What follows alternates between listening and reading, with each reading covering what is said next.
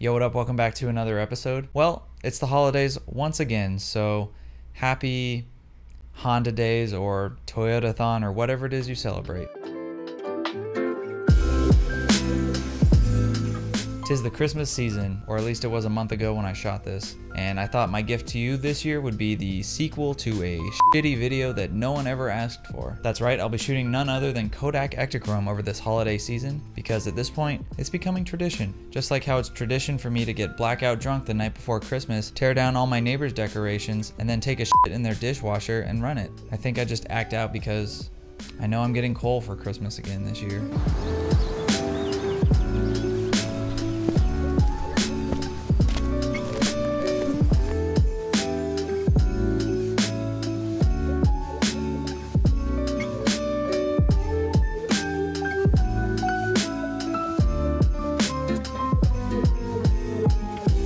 I don't shoot a whole lot of slide film, but if anything, Ektachrome is the positive film that I've shot the most. For those of you that don't know, slide film is a special kind of film that renders your image as a positive, whereas like a color negative film, like Portra 400, renders the image as a negative and needs to be inverted to make a positive image. For a lot of photographers, the reason they would choose to shoot a positive or a slide film like Ektachrome is because the colors are generally a lot more saturated. However, with this comes sort of a trade-off. With slide film, you don't get as much dynamic range as you would with, say, a color negative film.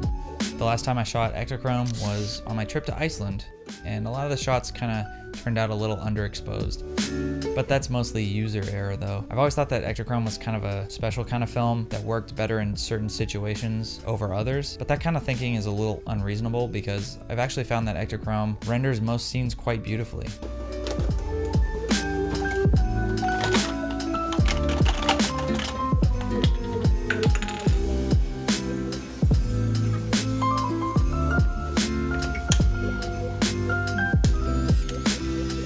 So for this season, I'm going to be shooting with my Contax T2. As you may recall, last year I shot with my Leica M3, but I've since sold that camera after I accidentally backed up over it in my car. But it's cool, I was able to list that camera on eBay as mint++++, with 4 pluses instead of the near perfect 6.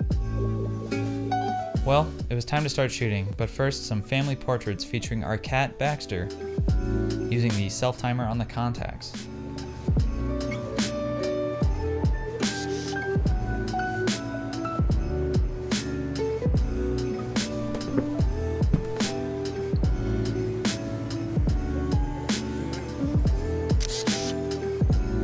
Hey Monica, what do you think about the news? The big news today. Kodak Ektachrome came out in 120 medium format and 4x5 film. Well,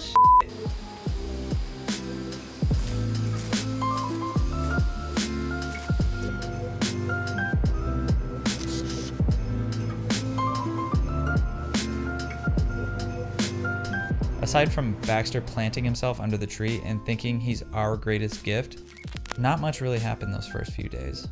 But then, it came time to party. Up first on the agenda this holiday season was a Christmas party, featuring all the eggnog you can drink, or butt chug if you're into that. you know I always keep that thing on me. I didn't get any footage of the party because obviously my hands were full holding the funnel, but I did manage to snap 2 photos of my friend Franco. Yo, about to shoot a video, the Helios video. You can see here, got the camera, the microphone. Yeah, went to a party last night, brought the Contax T2, and it was like a holiday ski lodge themed party. Yeah, my memory's a little fuzzy. Saw Caleb last night and got some Cinestill from him. We put in an order. About a week and a half until Christmas now. Ektachrome for 120 came out, and I put in an order, but I guess it's not gonna be shipped till like January, so I don't know if I'll get it in time for this video. I think that's about it. Yeah.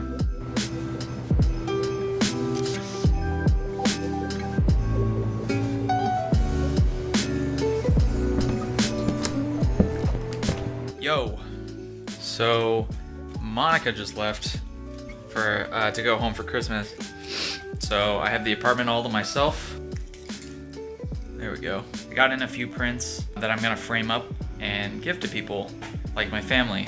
Hopefully they won't throw them away this time. I think if you're a photographer, it is a good idea to give prints as a gift if you frame them up and stuff. Especially if it's like a print that you know, overlaps your interest with them. So like I'm giving my brother a print, a spot we went to in Iceland, and there's like this really cool story behind it because we met a guy and that guy told us about this other spot, this really cool canyon with a couple of waterfalls. So I thought, you know, the picture that I took there would be perfect to give to my brother because it has some sort of meaning to it. And then the other photo that I'm giving to my brother is a photo from our last trip out to Utah, and it was just so beautiful. We got up for sunrise that morning and it was just an epic sunrise. So I'm giving him a frame print of that because when you're a photographer and you don't know what to get someone, you get them a print.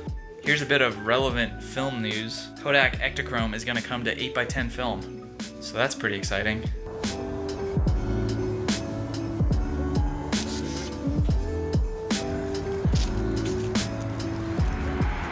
So it was time for me to make my annual pilgrimage up to Northern California and see the family. And instead of leaving Baxter behind to defend the apartment with a loaded shotgun and a jug of moonshine, I decided to bring the young lad with me up north.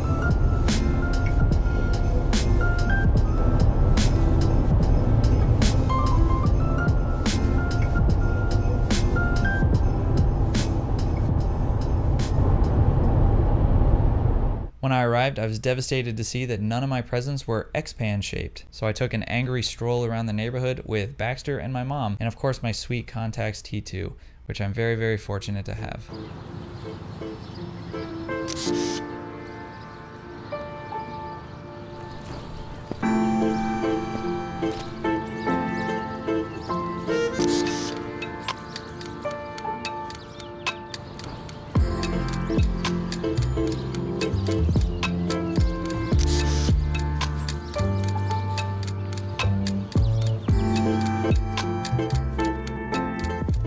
This time around, I decided to overexpose the Ektachrome by half of a stop because for a slide film, it seems like Ektachrome actually handles highlights pretty well, and that's something I can f with. Back at the house, Baxter was getting used to his life behind bars for chasing the cat around too much, but when he wasn't shanking other inmates or drinking toilet wine, he did have a lot of time in the yard. Let's be honest, this is a Baxter video more than it's a film photography video.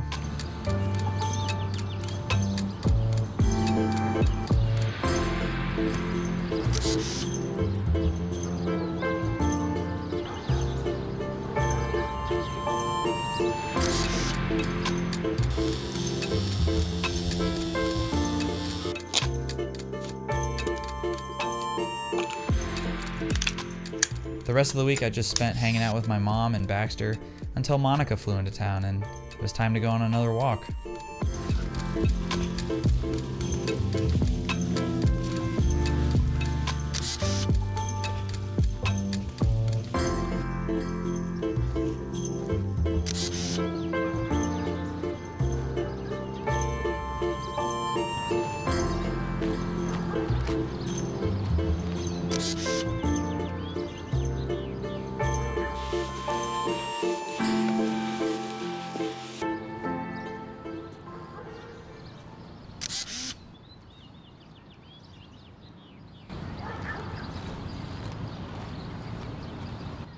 So something I noticed about Ektachrome on this go around is that the grain is almost non-existent on this film. I'm not sure if it's like that on other positive films, but if someone wants to explain in the comments why all these images are super smooth, I'd love to know.